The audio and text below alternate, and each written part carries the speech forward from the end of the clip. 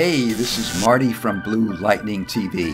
Given the huge popularity of the Barbie movie, I wanted to show you how you could bring a smile to a little one who would love to see her or his name in the style of the Barbie or Ken logos with the retro look of surrounding sparkling rhinestones.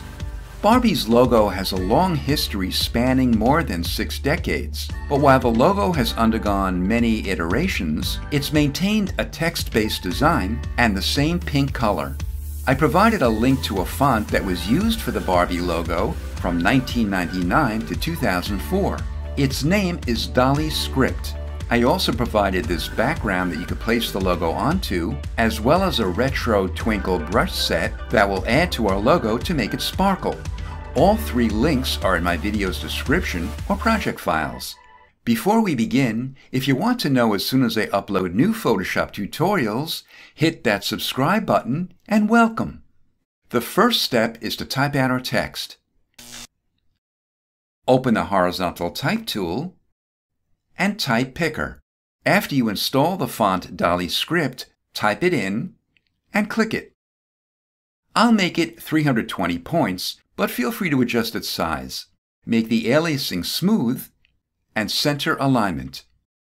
Click the color box, and when the color picker opens, type into the hexadecimal field EC4399, which is one of Barbie's official pink colors. There are others which are a bit darker. I like this one. By the way, Ken's official blue color is 00CDFF.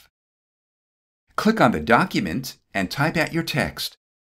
To adjust the space between all the characters, known as tracking, highlight the entire line of text and press and hold Alt or Option and the right or left arrow key on your keyboard.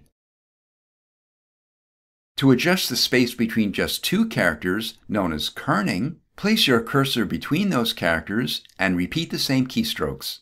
To position it, open your Move tool and drag it to the center. We'll convert it into a smart object so we can modify it non-destructively. To do this, click the icon at the upper right of the Layers panel and click Convert to Smart Object. Double-click an empty area of the text layer to open its layer style window. Click Bevel and Emboss. The style is Inner Bevel, the technique is Chisel Hard, and the depth is 150%. The direction is up, the size is 40 pixels, and the soften is 0. Use Global Light is checked. The angle is 120 degrees, and the altitude is 30 degrees. Click the arrow next to the gloss contour thumbnail and click Small or Large List. Click Cone. The highlight mode is Screen, the color is white, and the opacity is 50%. The shadow mode is Multiply, the color is black, and its opacity is 25%. Click Drop Shadow. The blend mode is Multiply, the color is black, and the opacity is 40%. The angle is 120 degrees, the distance is 14 pixels, and the spread and size are both 0.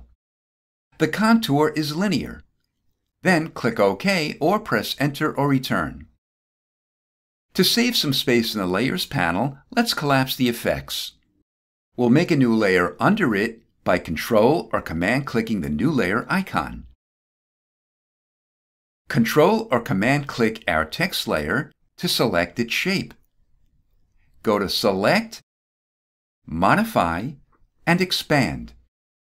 Expand the selection by 40 pixels. We'll smooth out the selection by opening the Paths panel. If you don't see it, go to Window and Paths. Click the icon at the upper right and click Make Work Path. Make the tolerance 4 pixels. Open the flyout list again and click Make Selection. Feather it 0 pixels. Click the foreground color to open the color picker. In the hexadecimal field, type in 6200032. To fill the selection with our new foreground color, press Alt or Option plus Delete. Then deselect it by pressing Ctrl or Command D. Double-click Layer 1 to open the Layer Style window. Click Bevel and Emboss. The style is Inner Bevel, the technique is Chisel Hard, and the depth is 100%. The direction is up, the size is 10 pixels, and the soften is 0. The angle is 120 degrees, and the altitude is 30 degrees. The glass contour is Ring Double. The highlight mode is Linear Dodge, the color is white, and the opacity is 50%. The shadow mode is irrelevant since its opacity is 0. Let's collapse these effects as well. Make the top layer active and click the new layer icon to make a new layer above it.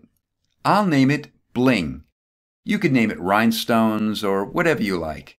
Control or Command click the text layer below it to select its shape. Go to Select, Modify, and Expand. Expand it 15 pixels. Open the Paths panel, open the flyout list, and click Make Work Path. The tolerance is 2 pixels. Open the Pencil tool and Pencil Picker. Pick a soft round or hard round point and make its size 20 pixels. Press the F5 key at the top of your keyboard to open the Brush Settings panel, or you could go to Window and Brush Settings. Make sure all the brush tip shapes are unchecked.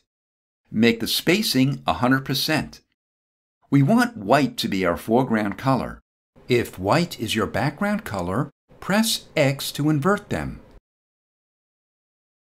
Open the Paths panel flyout list and click Stroke Path.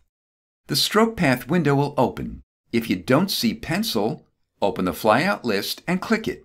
Then click OK or press Enter or Return. We can close the Brush Settings panel now. To hide the work paths, click anywhere inside the Paths panel. Open back the Layers panel and double-click the Bling layer to open the Layer Style window. Click Bevel and Emboss. The style is Inner Bevel, the technique is Smooth, and the depth is 350%. The direction is up, the size is 5 pixels, and the soften is 0. The angle and altitude are 120 and 30 degrees respectively. The glass contour is Ring. The highlight mode is Screen, the color is white, and the opacity is 75%. The shadow mode is Multiply, the color is black, and its opacity is also 75%. Click Inner Shadow.